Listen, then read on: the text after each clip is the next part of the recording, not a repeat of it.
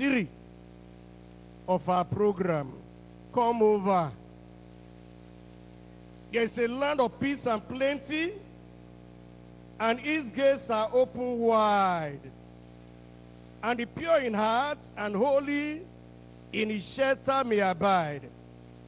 It is not through gates of glory that a soul must enter in, but all who would find entrance there must leave the way of sin.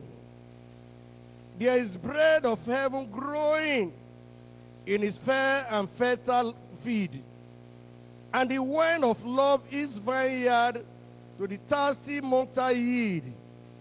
There are mountains height of glory that away the traveler's road, and blessed retreat where empty soul draw nearer unto God, who will stay without his border in the desert dark and drear, when the luscious grapes of Escom are so very, very near. Enter in there with rejoicing, for the Lord is on your side.